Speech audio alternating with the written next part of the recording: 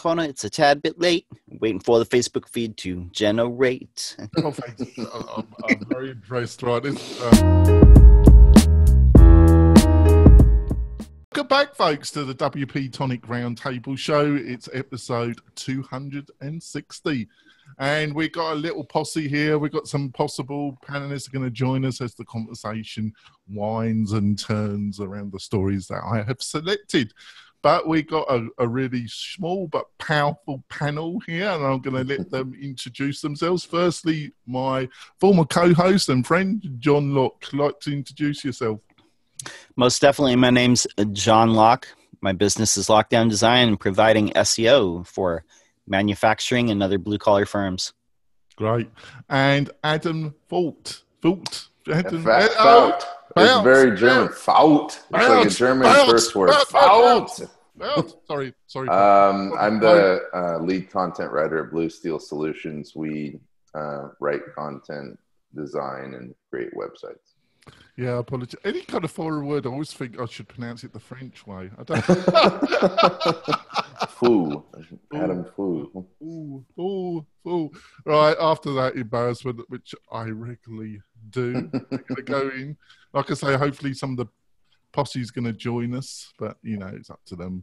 On to story first. It's a quickie. WordPress 4.92 patches XSS Vulnerability, and it solves that. Not an earth-breaking story, but I thought we could have a quick delve.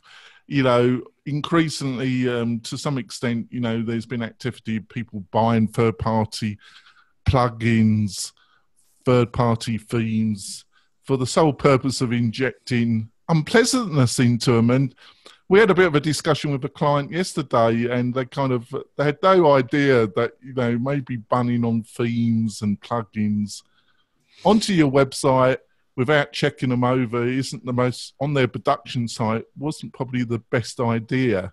So do you think this is going to be an increasing scenario?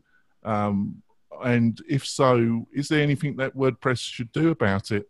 I asked John that first.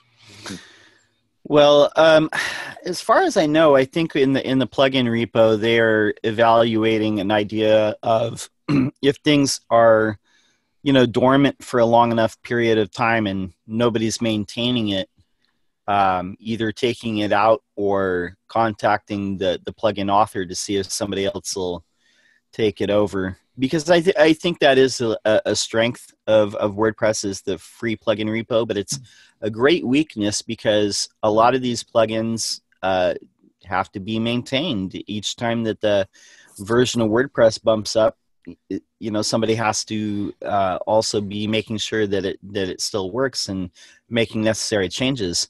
And what happens is a lot of them, they fall basically just nobody's maintaining them because they run out of time.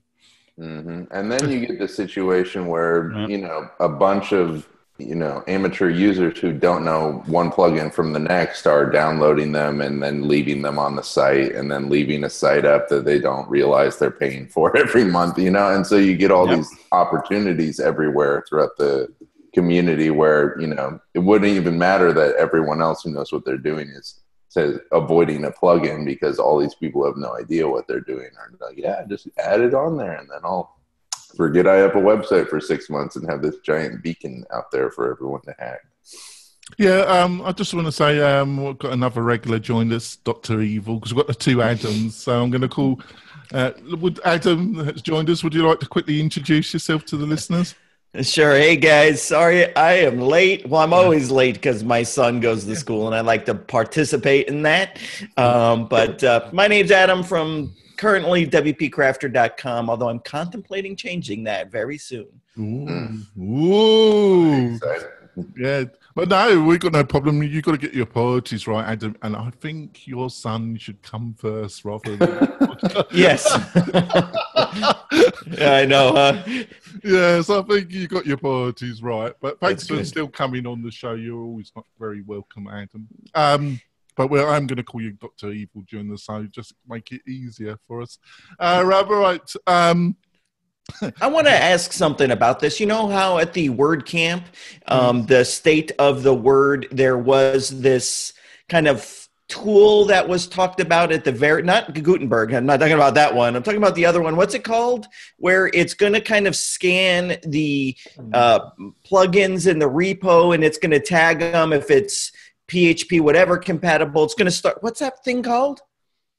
You know what I'm talking about, right? Yeah, definitely, but it's totally escaped my mind. I'm wondering if that could be put into something that could kind of spot problems in advance, because it seems to me like that's probably going to be used as a tool to tag plugins as Gutenberg compatible or not, PHP 7 compatible or not. I'm wondering if that can do like a preliminary scan of plugins, machine type of learning stuff. We got to find out the name of that. But when I heard that being talked about at the State of the Word, I thought this guaranteed is going to be something. There's a bigger purpose behind this product that I'm sure it can find commonly thread vulnerabilities in plugins, because WordPress has to do a much better job of spotting these problems through machine learning. You know, the bigger problem being plugins being sold to nefarious people. It all kind of goes together. So my guess is they're working on some kind of machine learning type of thing. Gosh, whatever it's called, it's like alpha or something. Or yeah, it escapes me. But also it's also, if a WordPress forks, it will be an opportunity if certain people decide that forking it is the best way to go. It would be sorting out a better system of not regulation is not the word, but a better system that I've discussed during the episodes about you get your plugin gets checked over for security. You got to meet a certain standard of maintenance, blah blah blah, and you allow commercial paid plugins into the system. You're more interested in the quality of the code and blah blah blah. So that might be an opportunity. Let me add, it's called Tide, and this is how it's described. You know what? I couldn't remember. Sorry, it's Tide. Yeah, I think of the soap, the clothing soap. Maybe that's why it's Tide, right? Yeah. Because of the clothes washing soap. But it says, coming this year, a new program called Tide will run automated tests against every plugin and theme in the directory. This is a way for developers and users to see where plugins and themes need work. So I guarantee you the bigger plan of this has to be security measures. It has to be. It just has to be. Not just compatibility in Gutenberg. It has to be security. So, Dr. Evil, you think it's a plan for global domination? Yes. Robots. Yes, robots. Artificial intelligence. There we go. Yeah. I think we move on to the next story. I thought that one was going to be sweet. 12 of the best newsletters to subscribe to in 2018. I just want to give a brief outline where I would like our discussion on this particular post to go. Basically, what are the newsletters that you are subscribed to that you actually do read on a regular basis?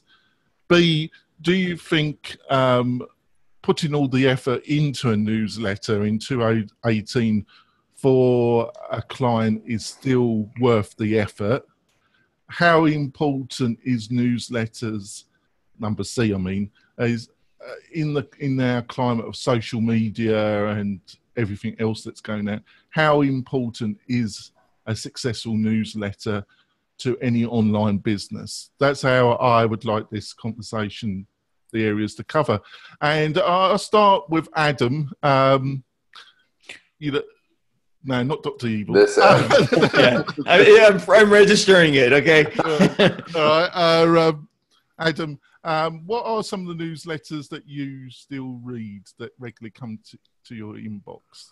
I like that you make the distinction of still read, because I get a million newsletters, and there's only a handful I still read. Most of it is scanning at this point, and the Search Engine Journal newsletter, I think, is one of the main ones that I read, and then I can't think of the other one, and then Copy Hackers, I read their stuff. So those are kind of the main ones. But I do think that it's still very, very much a thing. Email marketing is very much a thing. Newsletters are very much a thing. And you can't assume a whole lot based on, the limited data you usually get on email newsletters when you're sending them out. Usually all you're getting is, really basic stuff like open rates and, are people clicking stuff? But someone might be, might not read your newsletters, anything other than the subject line for the whole year. But, as one of your articles pointed out, the Cyber Monday article that you had listed, one of the companies on there, all they did was send out a newsletter with an announcement that they had a deal. And you might probably had a good chunk of those people who bought that deal who read nothing but the subject line of that email and deleted a bunch of them all year long, and then saw the deal and said, I'm interested in that, and finally opened an email. So I think that they're very much, email newsletters are still very much a viable tactic in 2018. I think that it can be hard to evaluate them, and I think it's kind of like producing just content for your website. It's sort of a long game thing you're doing there, and you need to be consistently generating newsletters, because a lot of it is just, you're managing leads and you're kind of moving them down the funnel, but it's just hard to evaluate it a lot of the time. Yeah, I think you brought up some great points there. So basically there's the newsletters, well, there's three buckets, isn't it? There's newsletters that you open, you skim read, but you do that almost every time. There's the other bucket where you don't unsubscribe. You might open them, you might give them a few seconds to read the headlines, and then there's the third bucket where you've forgotten what you subscribed to because you wanted some lead magnet, and you as soon as you get the first that you unsubscribe straight away because absolutely no interest. So there's kind of three buckets. John, what are some of the newsletters that you still open and give it more than a glance? What's some of the stuff that you still read?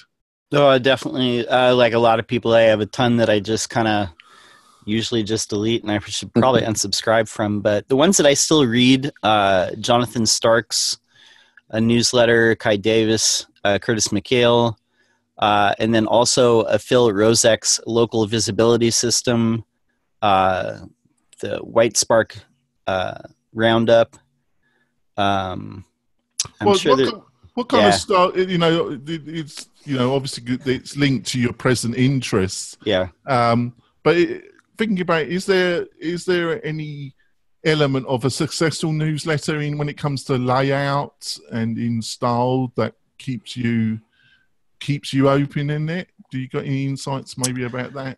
No, it's not really that. I mean, because a lot of these are just plain text. Yeah. To be honest, I don't think that the layout necessarily makes a big difference. Maybe.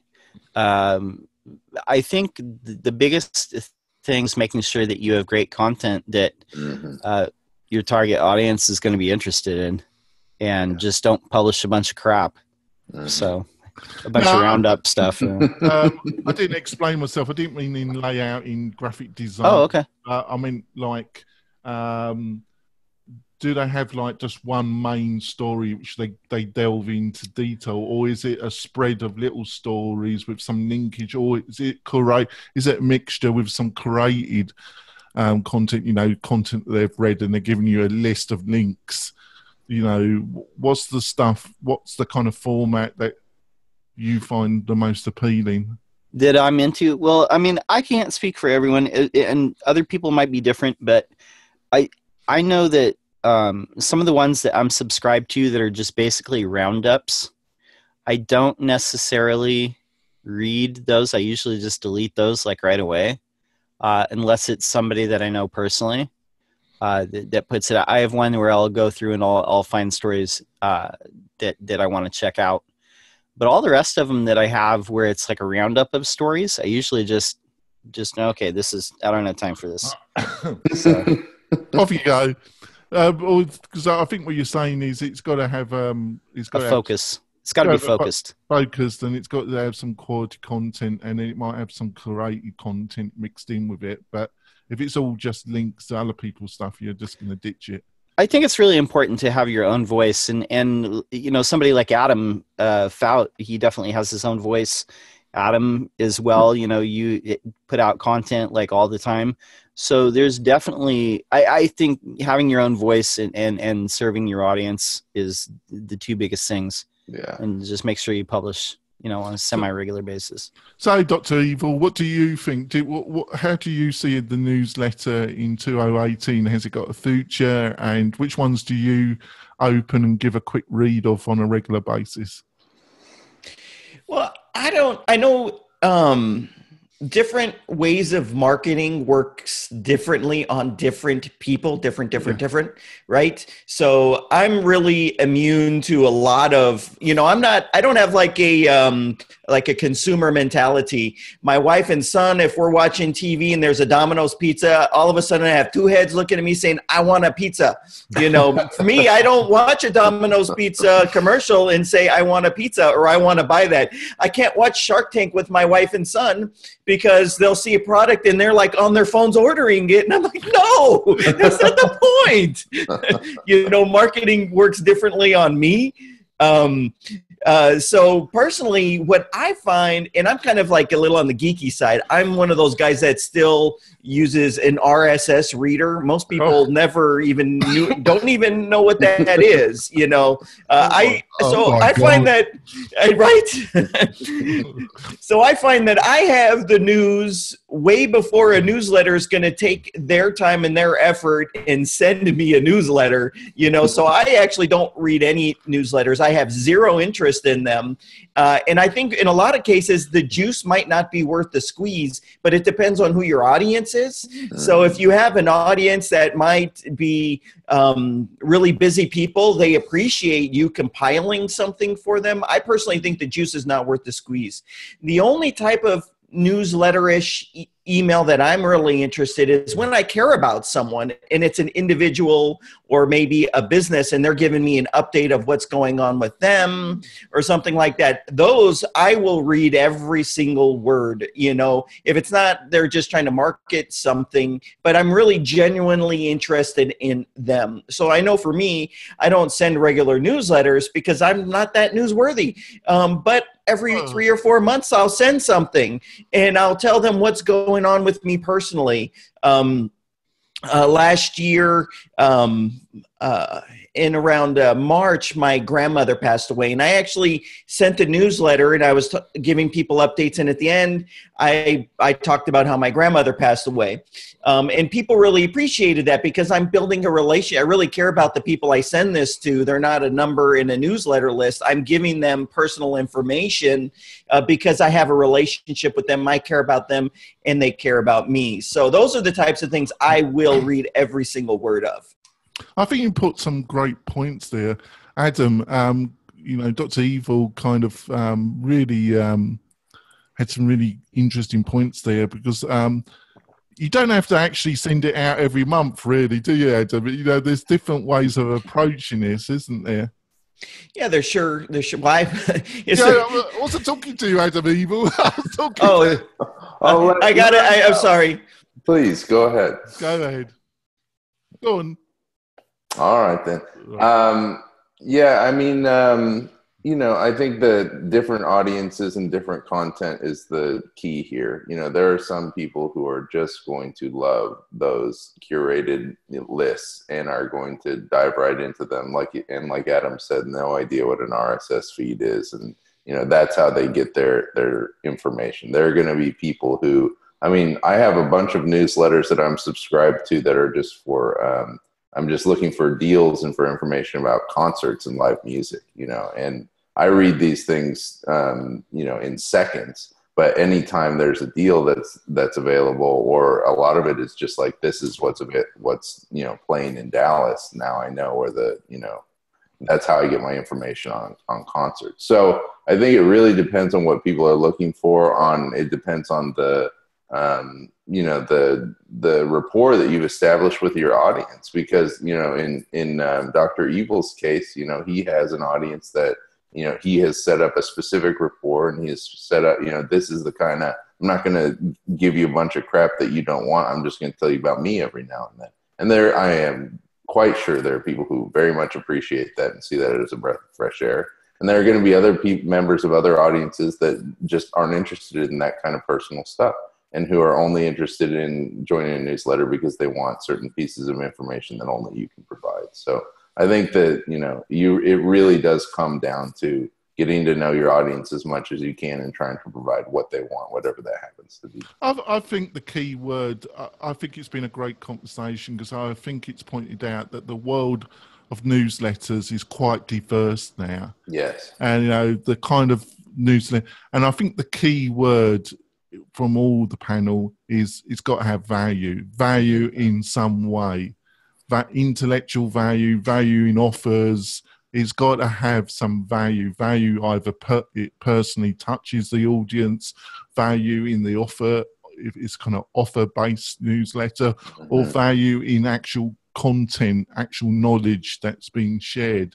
But I think the key word in 2018, probably always, but now in a much more competitive landscape, is it's got to have clear value to its target audience. But how that value is transcribed can vary enormously depending on the audience.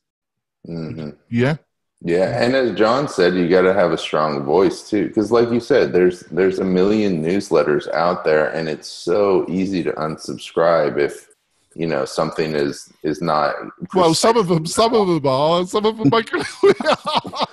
It should be. It ought to. In most cases, it is. You're right, though. There's some newsletter I keep getting from. I'm not going to say their name, but I'm starting to get annoyed. I'm like, you people, I do not want. I don't know how many times I have to click unsubscribe. It's the 4th time you've unsubscribed, and you're still sending it to me. I know, right? Yeah, that's right. I think we're going to go for our break, folks. When we come back, we've got a couple of other stories. Might throw in one that I was going to be part of next week's. We'll see how the conversation goes. We'll be back in a few moments, folks.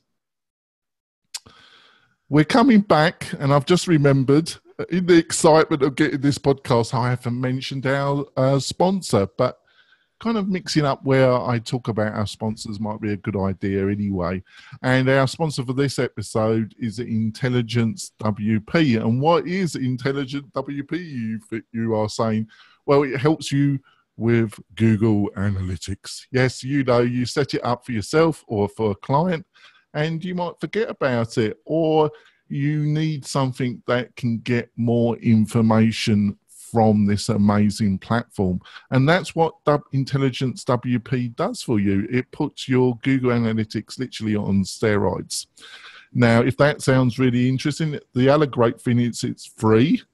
And they do have packages where you pay for training and additional support, but the actual plugin is not crippled. It's totally functional. And it's quite amazing. So if that's interesting, go to Intelligence WP, download it, install it, and I think you'll be quite amazed. On to our next news story. Right. Black Friday, Cyber Monday generates huge revenue spikes for WordPress products. Here's why and how. Yeah, right. Anybody want to anybody want to start with that one? I think it's. Go ahead, Adam. Oh, please jump in. I've been talking too much, John. Oh, okay. Well, I just think it's, you know, it's like anything else. People know Christmas is rolling around, Black Friday. It's time to go spend money. So I think the plugin and theme space is really no different. I think people kind of gear up for that. They expect all these companies to bombard them with, you know, sales emails. Black Friday sale. Friday, Monday. 4 weeks of sales.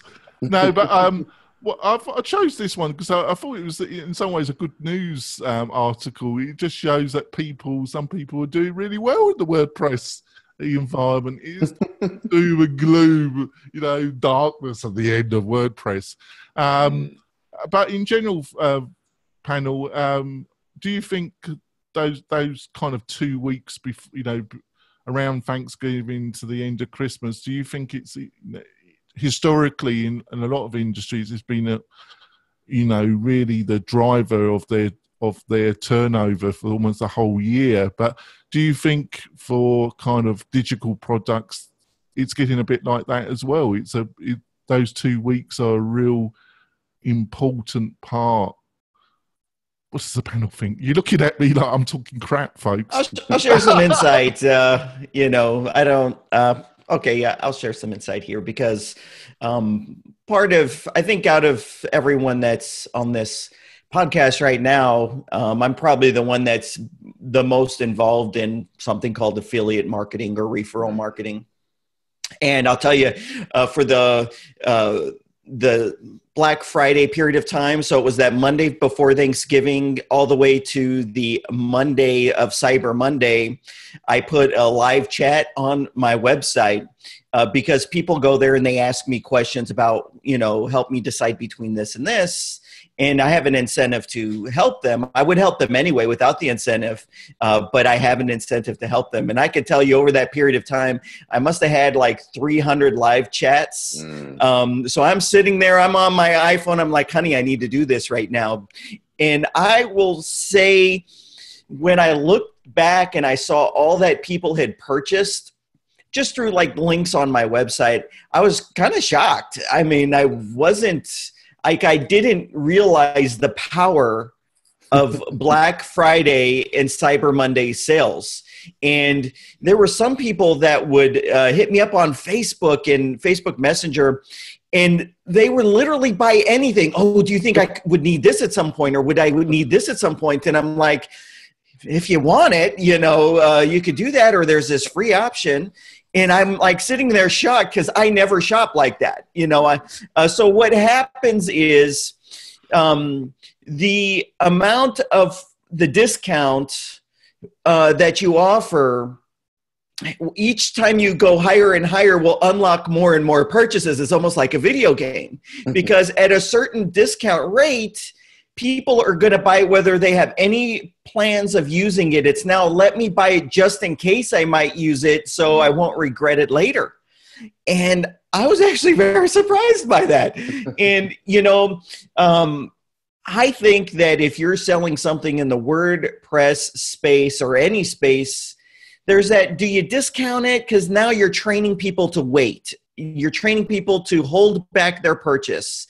Or do you just go ahead and do it because you're going to get people to buy it that probably wouldn't buy it without the discount? Mm-hmm. So you really have to weigh that.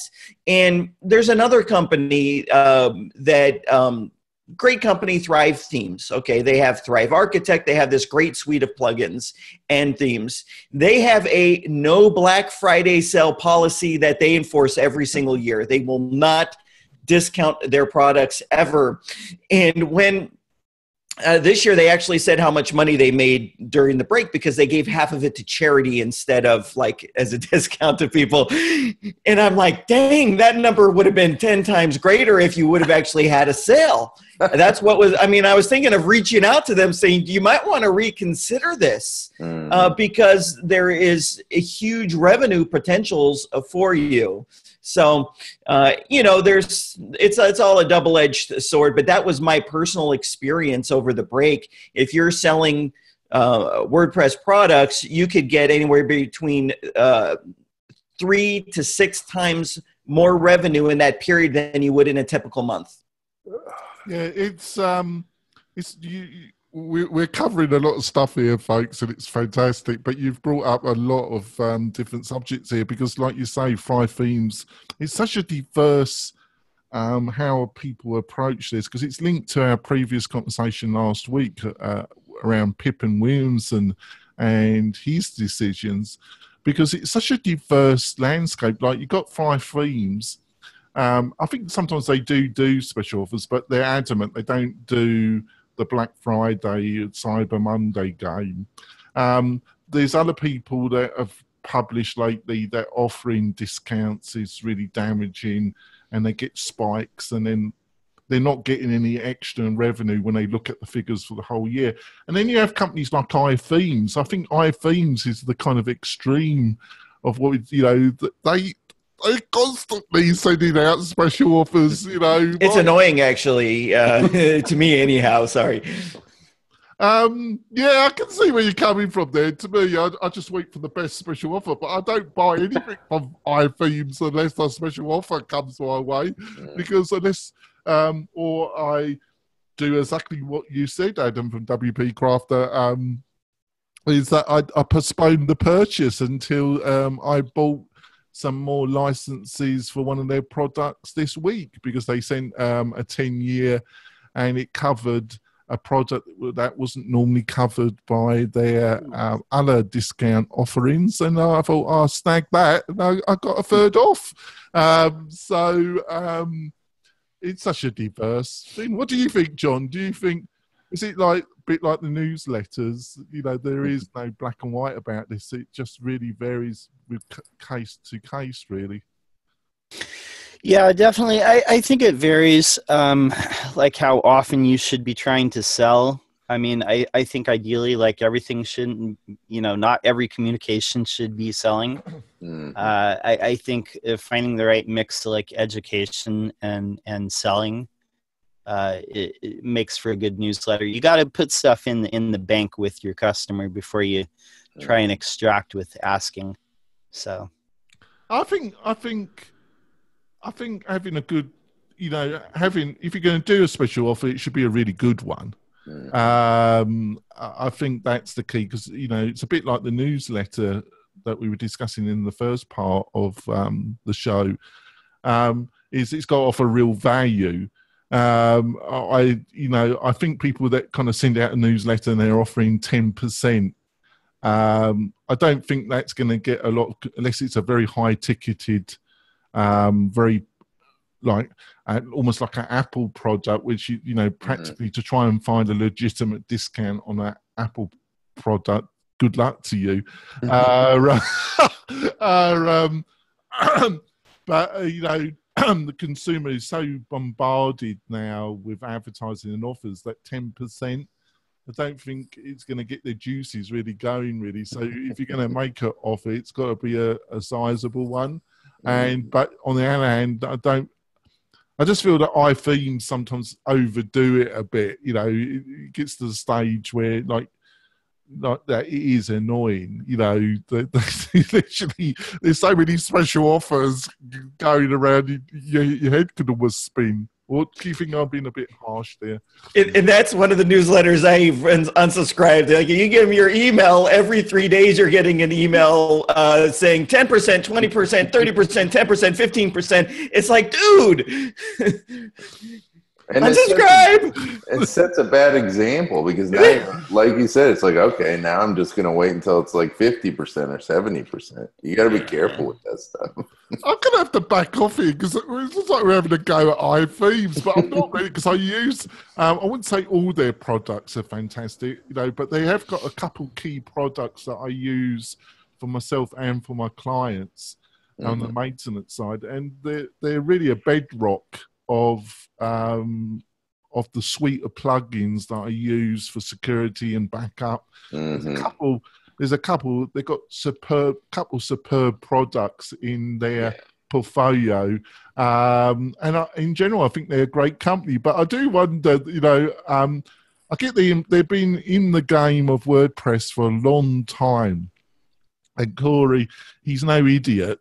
I've tried to get him on the show for the interview. I'm going to have to retry my efforts and see if he will come on. And they're a great team, and they've been part of the WordPress community. So what I'm getting to is there must be data. I would imagine they're pretty much data driven. So when they look at the data, this methodology of marketing must be working for them, mustn't it? Well, and that's a good point. I mean, you got like when you look at Steam and the games that they sell on Steam, everything is on sale constantly. They have constant sales, and there's this I forget how, if it was an actual study that Steam did or if someone else went in and did it, but they found that basically they can reduce price infinitely to almost to free, and they will always get more money for the deeper their discounts go. And so you get these crazy discounts. They're like 90% off, or like 95% off. And every time I see it, I know they're doing it because it's working, because they have these constant discounts all the time for anything you can imagine. And the discounts are in some cases absurd. You're going from $20 to $2 for a game. And you think to yourself, how could they be making money off this? But they know, that they are, so I'm sure this is working well for iThemes. And here's some of the situations where I think it's actually, you really should be doing a discount if you're in the WordPress ecosystem. Number one, if you don't sell lifetime licenses, so if there's an annual renewal fee for support and maintenance, now you're feeding in, because that you don't discount, you just discount the initial purchase. So then you have a pot of gold at the end of the rainbow there. If you have a tight system of automatic renewals, and you could get the person to actually use the software. So that's number one. Number two, if you're, say, the case of Elementor. Elementor gave a 25% discount. It drove massive sales. Obviously, I don't know what their true sales numbers are. I only know what I see anyways. And so the benefit for Elementor is this. Number one, you don't do the lifetime license with them. I already talked about that. But it's if you have a plugin or theme that's in the repo where what you're selling actually is like a tag along for it, meaning it doesn't replace it. It just goes with it. Perfect example, Elementor. Elementor Pro is an add-on to Elementor. Elementor, you have these active install numbers. So if you have a plugin or theme in the repo, your goal is to drive those active install numbers, because that is directory SEO. You have to get that number increasing. So if you can discount it, and you're getting those numbers up, and you're driving growth so fast that whenever someone looks at the popular list of themes, you're in that top 10. It benefits you. There's those intrinsic benefits, right? It's going to drive straight up sales. So there's those situations like that. Now, a lot of plugin and theme developers, they're not really marketers, so they didn't plan their product that way, but they really should have, to have a directory component with an upsell. Anyways. Well, a lot of the most successful plugins that use the directory, and that has been one of their key strategies, hasn't it? The smart ones, yes. I slightly disagree with that remark. I think what I mean by that is that it's not totally black and white. There are some scenarios where maybe, because of the plugin and the business model, that isn't, especially it's a very niche plugin, obviously that scenario isn't exactly going to work very well for you. So that's true. That's actually very true. If your numbers are going to be low because it's so niche, it's going to just reflect bad. You're absolutely right. There are situations where you don't want that number out there. That's what you're saying? Yeah, and also, it might be niche, so you're not going to get hundreds of thousands, but for your niche market, it might be a plugin that's really, really of value, that really solves a particular business problem. So you can actually charge quite, in general, I think, it depends on the quality of plugin, of that. There's a lot of plugins that don't precisely do much, but there are other plugins that really solve a particular niche problem for a particular type of client. And it's never going to be in the hundreds of thousands, but really you should charge a lot more because it really helps with that niche problem. Does that make any sense, actually? You're nodding, so I'll take that. I was making some sense. I have been noted to go on a kind of winding path, haven't I, John? Yeah, you're muted. Good. Sometimes, no, but it makes sense. Everything makes sense. Yeah. Yeah. It's just that, I'm always, as I get slightly older, I'm always very suspicious of people that kind of say there's only one path, one way to go. Because what I've learned is there's a lot of factors. And if that was the case in business, you could write just a kind of one of these training books and say, and some do, don't they? They say, well, follow this book and it's guaranteed for business success. And as soon as you see that in the title, you know it's shit, don't you? because if there was it was like a scientific experiment, you do A, B, C, leads to D. Business would be easy, but nothing could be further from the truth, isn't it? So that's me going on a little rant, isn't it? There we go.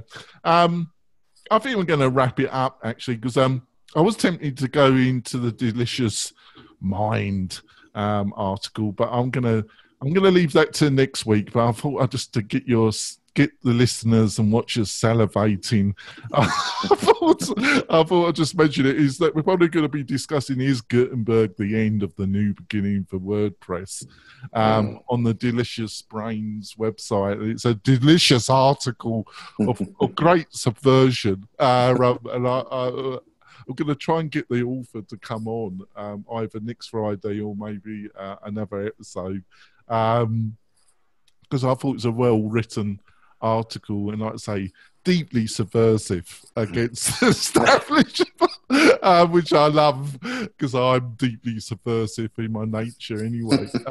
So there we go. I'm going to let the posse... first of all, panel, I thought it's been a great show. We have covered a lot of territory in this episode, haven't we? And I think people, if you're trying to market something or you're thinking you really want to listen to this a couple of times, because I think we got some great stuff here. So, Adam from WP Crafter, would you like to tell the folks how they can learn more about you and what you're up to? Yes, so Adam at WPCrafter.com. However, if I change my website address, I'll make sure to put a redirect and send you to the right place. What are you up to? Anything lately? What's that? Anything lately that you're up to? Not really. No. Yeah, well, I'm actually constantly putting new videos on my YouTube channel right there. YouTube.com/WPCrafter, but I didn't want to say that because if I change my channel, it's not going to be /WPCrafter anymore, and I can't put a redirect on YouTube.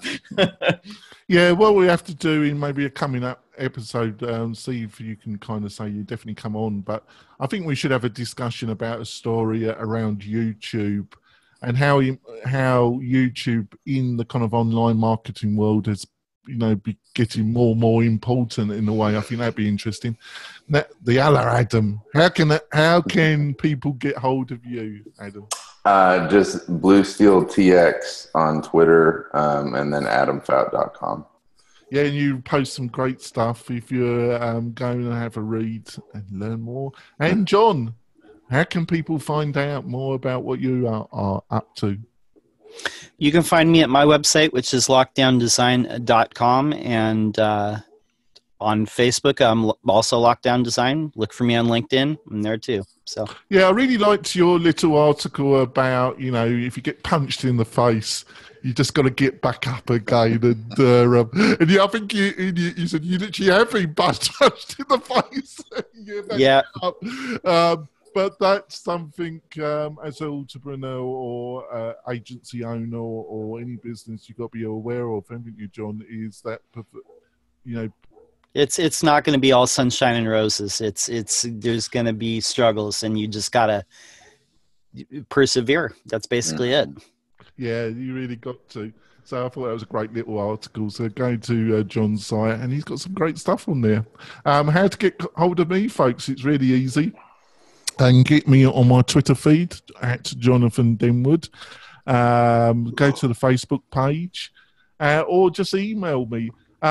Just to wrap up the show, if you've got an article that you want to promote, a product, a WordPress product, a service, you're doing a presentation at an upcoming WordCamp and you want to promote it, you can come on the Friday show as one of our guest panelists, and you can we'll discuss the article, whatever you're thinking. There is a form on the Friday shows in the footer of the WP-Tonic website, and on every Friday show notes, there's also will be the form which you can fill in, and then I can have a chat with you, and then you probably will be able to come on the Friday show and be part of the panel. Wouldn't that be cool? That'd be fun, wouldn't it? I can not pronounce your name correctly. That'd be great, wouldn't it? That'd be fabulous, wouldn't it? But there we go. Thanks, folks. I think we're going to wrap it up now, and I've really enjoyed this discussion, as I normally do, and we'll see you next week, folks. Bye. Bye. Bye. Goodbye. Oops.